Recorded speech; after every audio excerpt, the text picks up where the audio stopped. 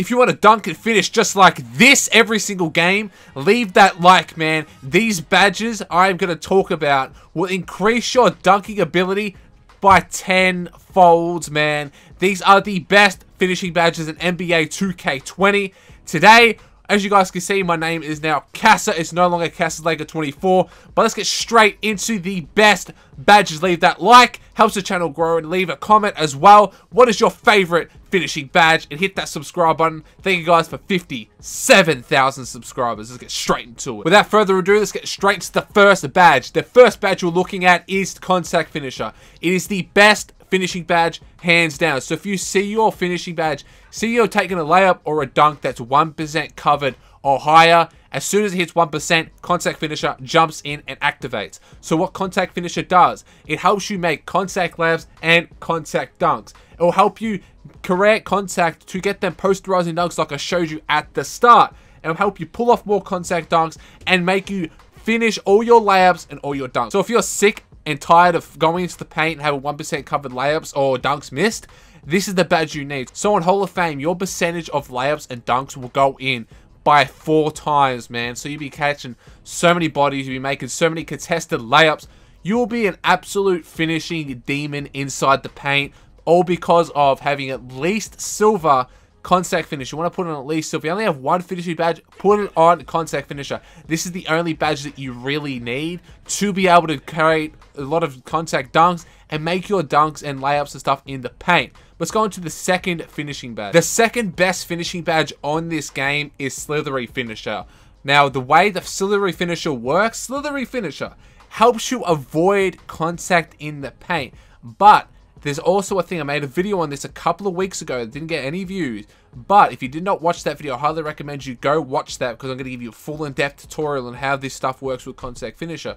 So Slithery Finisher activated with contact finisher will help you create more bodies. It actually works together. It's like a dynamic duo badge, but on its own, Slithery Finisher. So if you go for a layup, Slithery Finisher will help you avoid the contact and have a lot of separation. So if you see that animation when you guys slipping past the player, or he's laying on your back and you're like flicking the ball between hands and it goes in every single time, that is Slithery Finisher. It never pops up on the screen, okay? So it's one of the badges that never pop up. So it will help you get the contact dunks for one. Second, it will also help you not get blocked on your layups or dunks because it actually separates you from the person behind you and or in front of you and gives you that little bit of separation to help you make that contested layup, man. Or if you're open, you have a little bit of the guys on your back, that's where Slithery Finisher comes in and helps you make the layup. So that's why it's the second best finishing badge in the game. So that is the full in depth. Let's go into the third finishing badge I recommend for every single build, man. The third finishing badge I recommend for every single build is a fan favorite on this game. It is overpowered. It is called Fancy Footwork. Now, Fancy Footwork, you've seen this on so many players, especially comp players, be able to do big hop steps. Now, remember, when you're having Fancy Footwork on, the layup package you want equipped is Long Athlete. Long Athlete is the secret to these big, long hop steps that you see these comp players use. Now, this is a secret of theirs, so if you made this far in the video, leave that like just for that secret. But helps you separate from the opponent, so you double tap X or double tap square, depending on what console that you are on. Fancy Footwork will give you that long, huge hop step animation to separate you from the defense. So the defender's on your back. Double tap X or double tap square. Do that big hop step with Long Athlete layup package on. You will have so much separation that you'll be wide open underneath the paint with that. So that's why people cheese with this one. It's the biggest cheesing finishing badge in the game. So I recommend this for every single build, okay? Even on silver, I would put it lowest on silver to have the full effect that we would have. But if you have a Hall of Fame, oh, trust me, you've seen people do this. It's actually overpowered, and 2K may have to nerf it in 2K21 because this badge gives you that much separation. It's just insane. So you want to use this to get the separation and to be able to get easy layups every single time. So you'll be overpowered with this badge. Now for the fourth best finishing badge I recommend for every single build is Consistent Finisher. And this is another fan favorite of people who use finishing badges. Consistent Finisher reduce the penalties for missed time layups. So if you're one, like everyone in this game, who can't time layups to their full extent, this badge will help you. So I put this on gold to Hall of Fame. I put it on at least a bronze. So when I don't actually time the layup, it still goes in. So if you see your opponent making very earlys and stuff like that, that's where this one actually works, okay? So it helps you from very earlys, very late, slightly early, slightly late, anything like that. It actually helps you. So very early and very late will go in with this badge, especially if you mistime it heavily. You will be able to make the layups a very high percentage of the time. Consistent finisher is a must-have for every single build, so you really need this to make your layups in the paint. Let's go into the 5th best badge. The next finishing badge I highly recommend for every single build is Relentless Finisher. Now, I did a full video on this one as well earlier in the year. Now, Relentless Finisher, I have noticed it only says what it does in the description, but it doesn't tell you the full extent. That's why I don't look at the descriptions of any of these badges. So, what Relentless Finisher does, every time you take a contested layup and or dunk, it reduces the amount of stamina lost. But also, I have noticed that I make a lot more layups with Relentless Finisher on when I don't have it off. When I have it off, I make like half of the layups I make. When I have it on, I make like 80 to 90% more layups. I have noticed this is really, really good. If you put this with Slithery and Contact Finisher, them 3 badges all together can make your finishing build into an absolute demon. That's why I love finishing builds in this game. Because if you put the right finishing badges on, just like the ones we're talking about right now, that could elevate your game to become the ultimate inside rim running god, man. You can become the best finishing player in the game with these badges. So Relentless Finisher helps you make contested layups and dunks and reduces the amount of stamina loss. So if you lose stamina quickly, Relentless Finisher, at least on bronze, help you make the layup and not lose as much stamina as you should, as 2K loves to reduce stamina from players. Let's go on to the next badge. Okay, for the next finishing badge, we're looking at Giant Slayer. Now, if you're a player that's 6'11" and above, I wouldn't recommend putting this badge on because it only helps you make layups over taller defenders. So it increases your percentage of making a layup over a taller defender and decreasing the percentage of the chance of you getting blocked. With the Hall of Fame badge, it will increase your layup ability over taller opponents by 20%, 15% for gold, 10% for silver, and only 5% for bronze. So it does, if you put it on a Hall of Fame, you're going to be making them layups. So if someone's 7'3" and you're 6'3",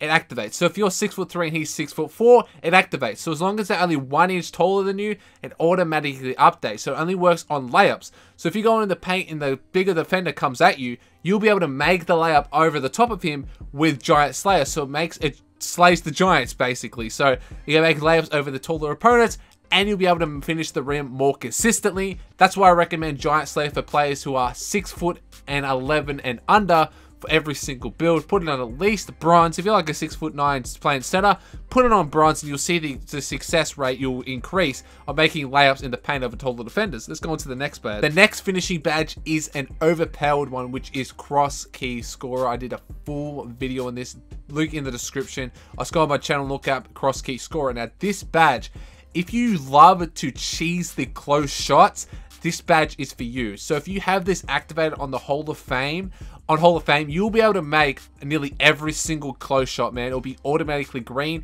And if you don't time it correctly, you still will make it off the dribble. So for instance, you're on the dribble, you open up to there, seeing the paint's wide open, you do a fadeaway on the side of the 3-point, on the side of the paint, so the right or the left side. Even at the top of the paint, it still works. So if you're doing any fades in the paint, Cross Key Scorer activates. So it is, you know, close shots are already super overpowered. You put Cross Key Scorer at least bronze, you'll be making all your close shots, so you won't be missing any of them. So that's why I recommend Cross Key Scorer for every single build, unless you're like a pure center, inside center or something. You're not really going to be fading that much. If you're like a 6'9" point center, small forward, power forward, whatever you have you.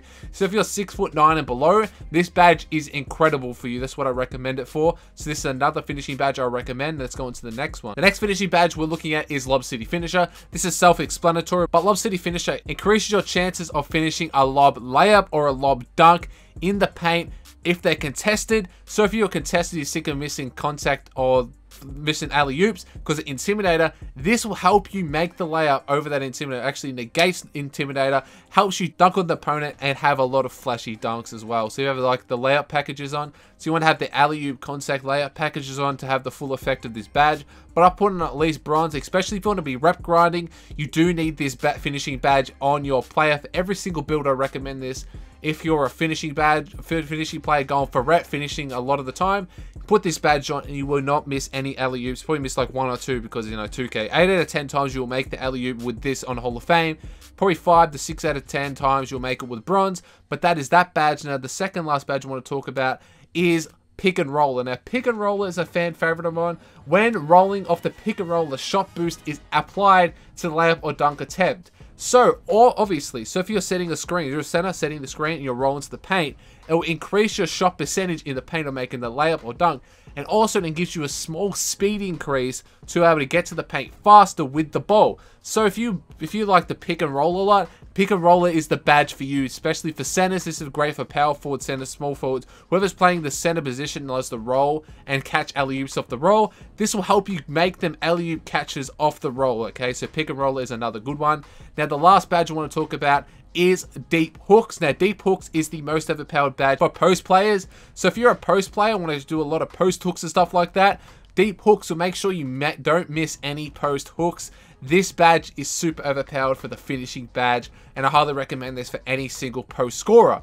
So they are the best finishing badges in the game. Now, a couple ones you can have a look at is drop stepper and back down punisher. Back down punisher obviously helps you back down the opponent and get to the paint. And then drop stepper, if you tap X or tap square, you drop step the opponent and it create a lot of space. You're able to have an open layup or dunk. That one you obviously can have on putback boss. This is the last one I want to talk about. And pro touch. Pro touch is a really good one.